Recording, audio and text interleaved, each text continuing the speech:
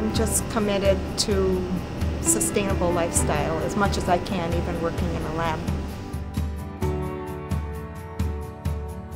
Being in a lab, they're just not very sustainable. We have a lot of equipment on, we use a lot of materials, but we recycle all the materials that we can.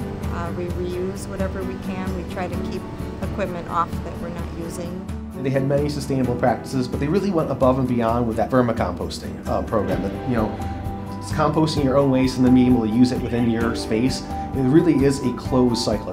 Sue had come to one of the workshops that I held where we showed people, this is how you get everything started.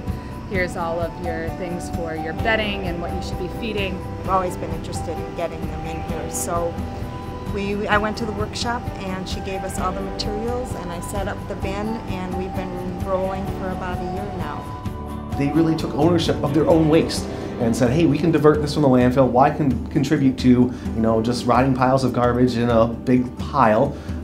Let's compost it. Let's harness this resource and use it for our research here in our lab, that it will actually work.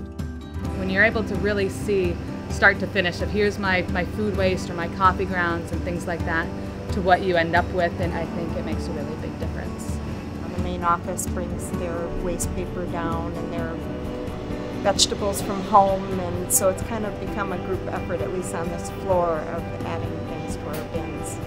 The fact that they are thinking about energy, recycling waste, composting, yeah, they're green already because they've got, green plants and they're, more connected with, environmental systems, but, the level of ownership is just something that is admirable and something that we'd love to see expand elsewhere on campus.